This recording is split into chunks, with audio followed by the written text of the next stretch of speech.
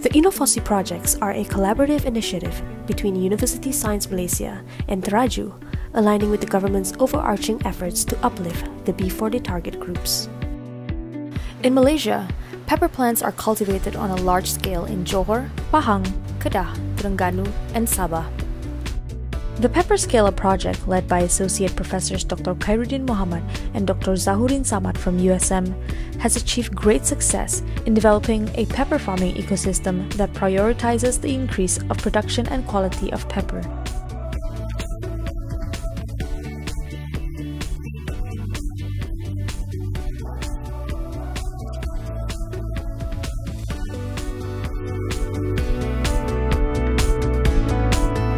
Produk yang dikeluarkan dari komuniti sangat menarik dan unik, dapat menarik pelancong dari luar negara untuk membeli item produk lokal, terutama dari Korea, China, Western maupun Jepun atau lokal dari Kuala Lumpur.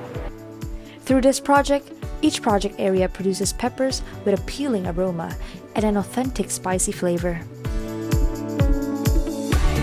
Produk hasil program inovasi ini sangat berkualiti dan mendapat permintaan ramai.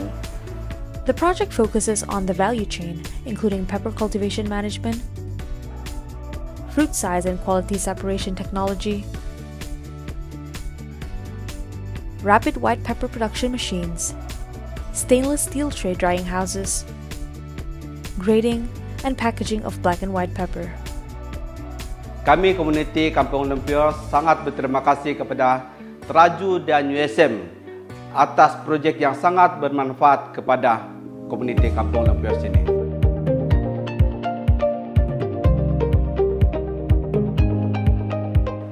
Dengan hasil jualan produk paper, saya juga dapat membina satu lagi rumah pembungkusan produk paper yang baru saja mendapat kelulusan sijil mesti dan dalam proses untuk mendapatkan sijil halal.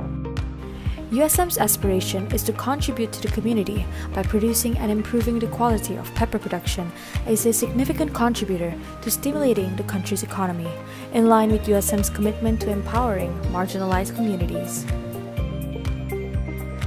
Universiti Sains Malaysia melalui Transformasi Agenda APEX terus memperkasakan golongan terkebawah dengan menyediakan komuniti kemahiran dan pengetahuan melalui Pemindahan Ilmu serta inovasi hasil pendidikan universiti, kewangan dan sokongan pengurusan bagi membolehkan mereka mengambil bahagian dalam aktiviti ekonomi untuk meningkatkan aktiviti rantaian nilai.